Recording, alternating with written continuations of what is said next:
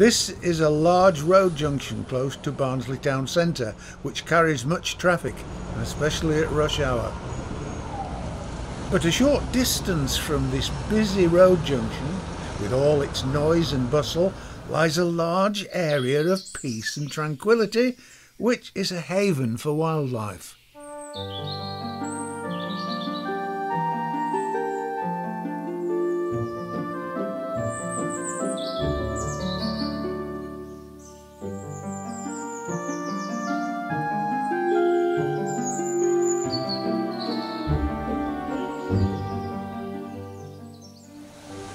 This is the Dearne Valley Country Park, one of Barnsley's nature conservation areas, with the River Dearne running through it.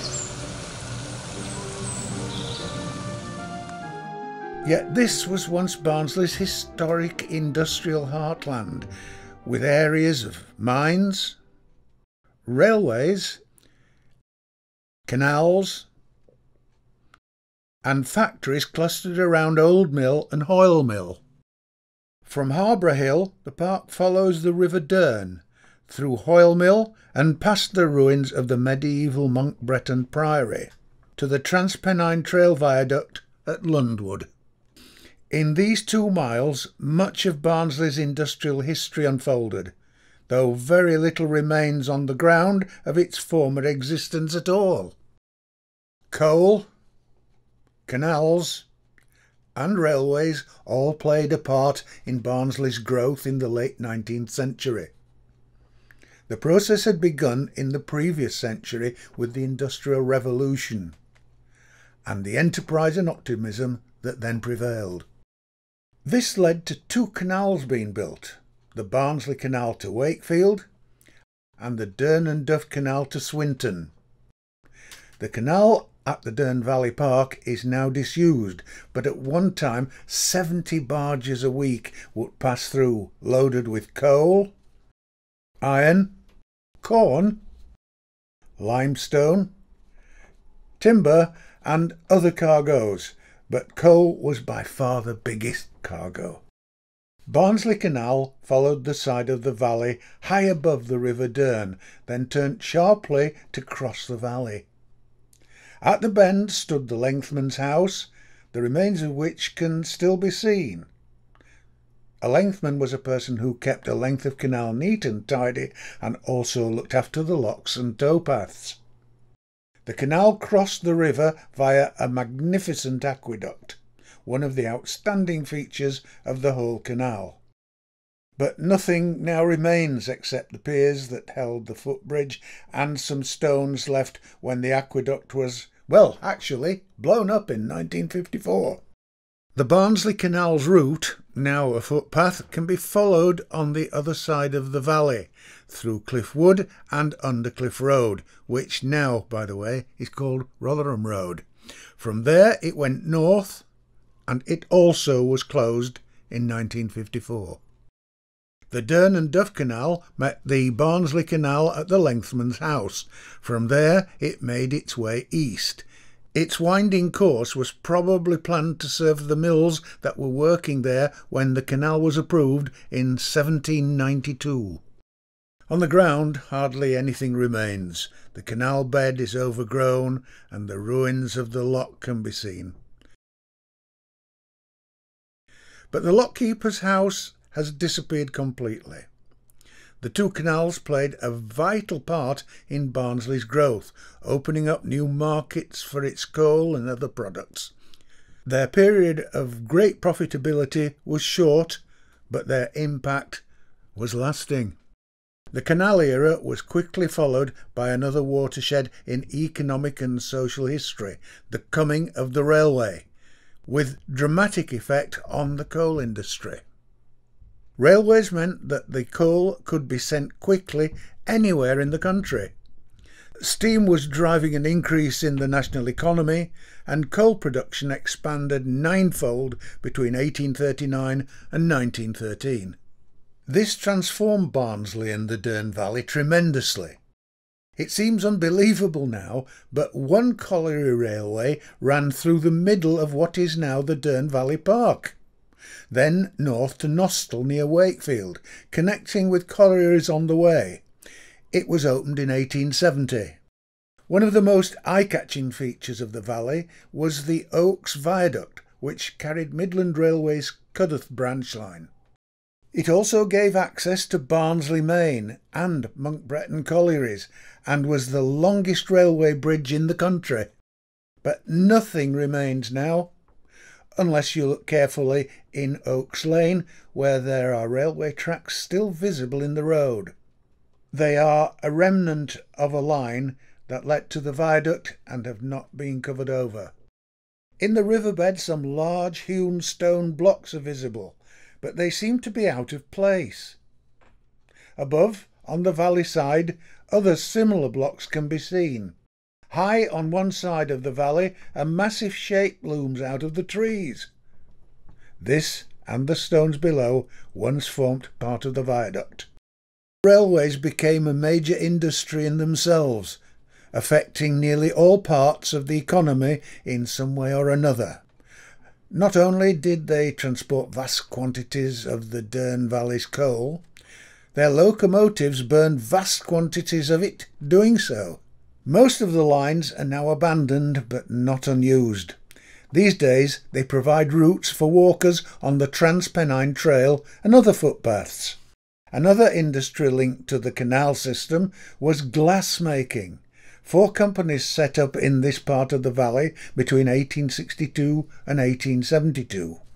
Wood Brothers at Hoyle Mill specialised in fine-cut glass and scientific glassware. The company received an award in 1851 at the Great Exhibition for its exquisite ruby tableware. Redfern Brothers at Old Mill, Ryland Hope Glassworks, and Oak's Glass Bottle at Hoyle Mill were innovative glass bottle and jar makers. In 1891, Dan Rylands held 94 glassmaking patents, and the Dearne Valley's glassmaking industry had a worldwide reputation. Glass companies bought canal-side locations because of the bulky raw materials they used. Sand was imported from Holland and Belgium, shipped to Hull, then moved to Barnsley by barge. In this 1920s photo, sand is being unloaded into Woods Brothers' 3,000-ton sand bay. Only Beats and Clark, based in Rotherham, and Redfern survive. Redfern's, now owned by the Ardagh Group, has moved to larger premises at Monkbretton. Redfern sand now arrives by special train using an otherwise disused line. Canals, railways, coal and industry brought prosperity and employment, but they also transformed the Dearne Valley into one of the most polluted landscapes in the country. However, since the height of the coal industry, another equally remarkable change has taken place. From this to this. The River Dearne was virtually dead in 1980. Now it supports fish once more and is ecologically viable.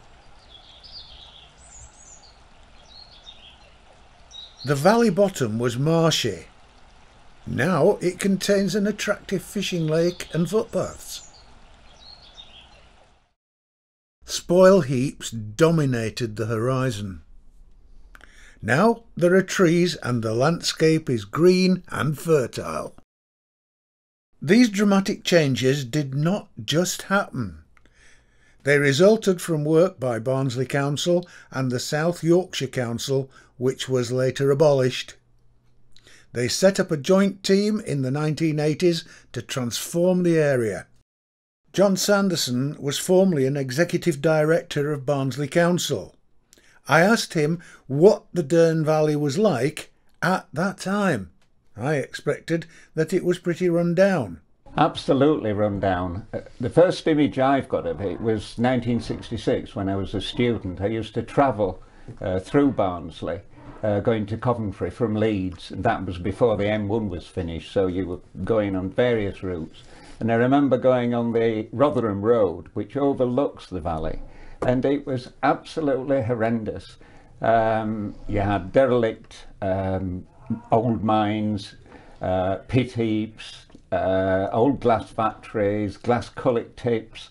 There was even a maggot farm there operating, and the smell was absolutely horrendous at times. And to top it all, a huge scrapyard too. Yeah, and old leather works and so forth. So, I mean, it was in a pitiful state. And, you know, looking back 800 years, I mean, it was beautiful woodland. It was managed by the former priory at Monk Bretton.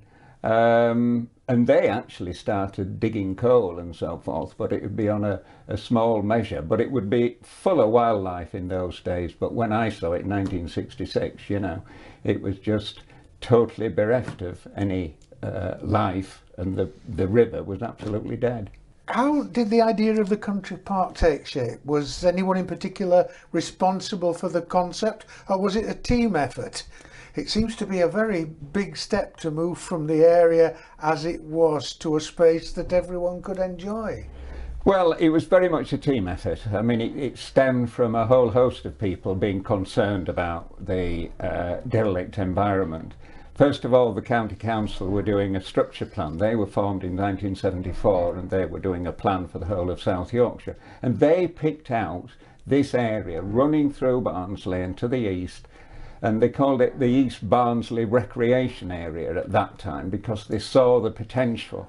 And then the Borough Council came along and worked in conjunction with them to look at the planning of the area, and then it was included in the Barnsley Urban Area Local Plan as a proposal for recreation. So then it was a matter of working together and using all the resources we could, all the skills we'd got.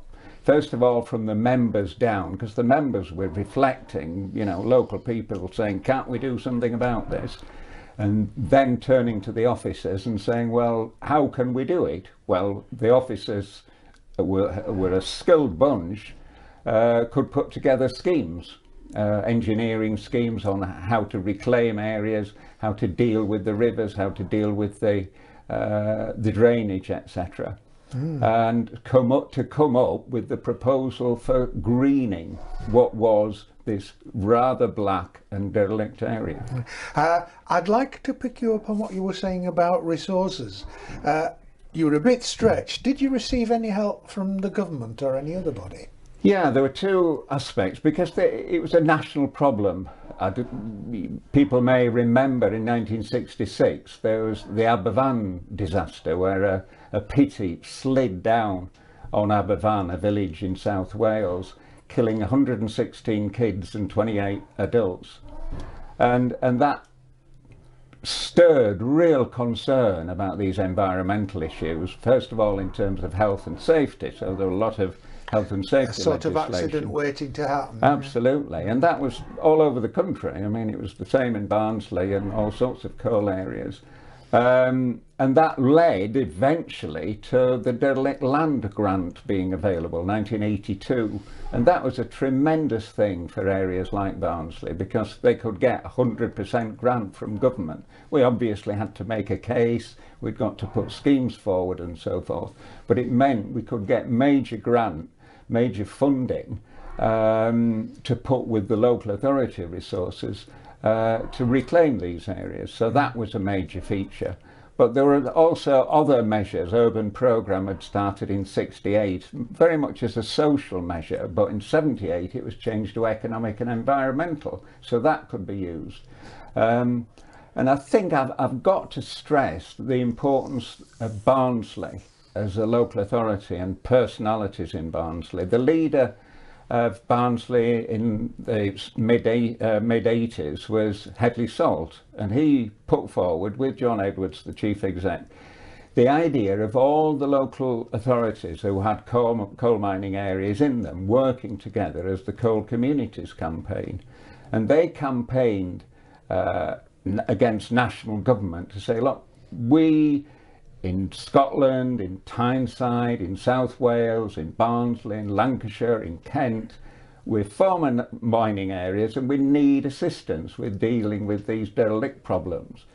And therefore they got more grant aid put into the areas. And then we went into Europe, or they went into Europe, and worked with former coalfields in France, in Germany, in Belgium, in Spain, all suffering from the same sort of problems of poor employment, poor environment, and formed the Reach Out programme. And the Reach Out programme enabled more money, this time European money, to pile into Barnsley, and particularly into the Dearne Valley Park area.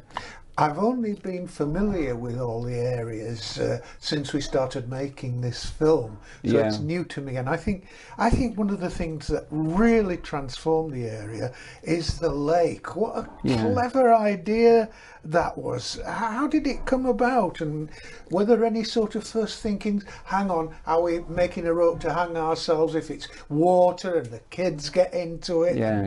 What was the sort of thinking, making it from, making it to an idea to, yes, that's what we're going to do? Yeah, well, I mean, there was water running through, there's the Dearne running through the area, and there were various other waterways running in there. There's the old Barnsley Canal, which was in a pretty desperate state. But water is so attractive to people. I mean, it's attractive, we all go to the seaside, etc. We go to the Lake District and so forth, and having a lake to walk around, to play around, and also it attracts wildlife. And particularly in Barnsley, fishing was very, very popular as an everyday sport, and so it could meet a number of needs, and we had the technical expertise to create the lake, so it was a no-brainer really to go for that. Not to do it. And I think it's really one of the most successful elements of it, in terms of serving fisher people and fishermen and so on. Nearly 40 years later, the valley has a variety of habitats and a rich diversity of wildlife. Cliff Wood runs along the steep-sided northern edge of the valley. It is a mixed deciduous woodland, mainly of oak and birch, but there are also patches of wet woodland on the poorly drained soil with alder, willow, ferns, lichens and mosses. Parts of it have been thinned out to let the light in and improve biodiversity. Sycamore, beech and oak on the valley floor provide habitats for birds and insects, caterpillars and worms, with some lovely sitting areas for the public to enjoy while they observe the wildlife.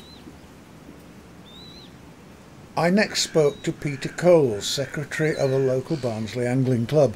The club is sponsored by Barnsley Metropolitan Borough Council to manage the lake and the fishing amenity.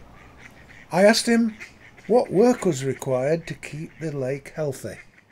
Well, we just all club together, we all work together, we all do what we can together to keep everything working okay and keep everybody happy in what we do, and we just carry on as a normal fishing club.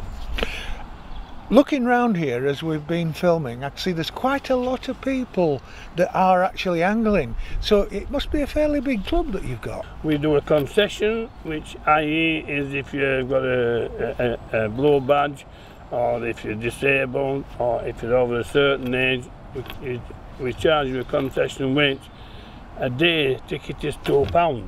You can't grumble at that, can you? Ordinary ticket, and if the juniors, if they're under 12, we don't charge them, but they cannot fish unless they've got a responsible person with them, because if all happens to them, it's a case of who'd have thought it. Is it natural for fish to be here, or do you have to keep restocking it? With that, we do a restocking programme every year if we can, if we need to, or when we need to.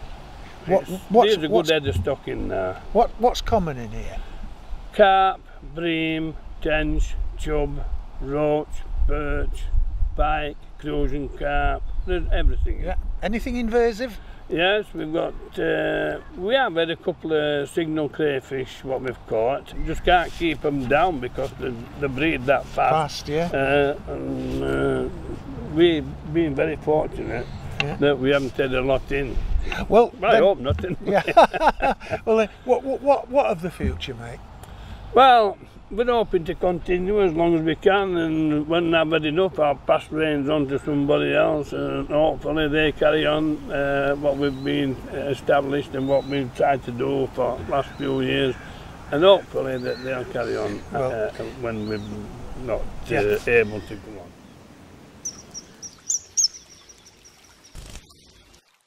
Did you see that? Kingfishers are back on the Dearne River, though you don't often catch a glimpse of them. The park is a haven for birds. Among its resident species are blackbirds, missel and song thrushes, greater spotted woodpeckers, great tits, blue tits, chaffinches, and grey wagtails by the water's edge searching for insects. While on the ponds, Canada geese, mallards, coots and moorhens have become a permanent part of the landscape. And there are plenty of summer visitors too. Willow warblers from South Africa and blackcaps from northeastern Europe. Biodiversity is beginning to play an important part in school education in Barnsley. Here's an interesting story. A teacher gave her class a project, asking them to design a living space that provides good shelter and is built to last, is powered by solar energy, gets its water supply from the atmosphere and underground, provides food for itself and others, is partly underground, and doesn't pollute the environment. She also asked them to use their imagination, so they did. Here's a drawing based on the ideas brought forward by the children.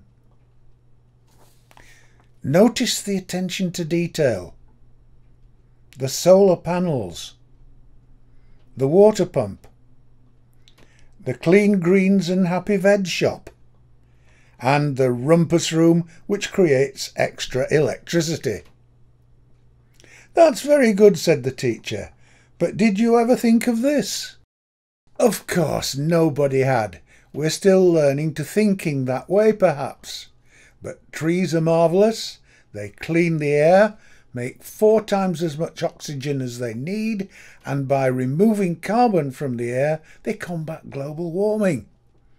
Take this tree for instance, here in the park. At the base, old leaves are broken down by the tiny organisms, woodlice and worms, releasing nutrients to help the tree grow. The trunk provides food and shelter for insects and caterpillars, which in turn feed birds. The canopy provides shelter for birds, pollen for bees when in blossom, moths lay their eggs on the leaves, and birds feed on the larvae. One mature oak tree can support over 500 different species of wildlife. Amazing, isn't it? Well, we move on and we hear from Russell Boland, who is Barnsley Council's countryside officer. He's responsible for managing the park.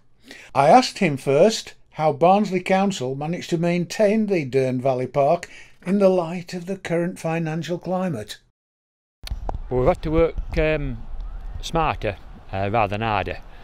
So, for example, we've spent quite a lot of Section 106 money from developments within the area on making the management easier.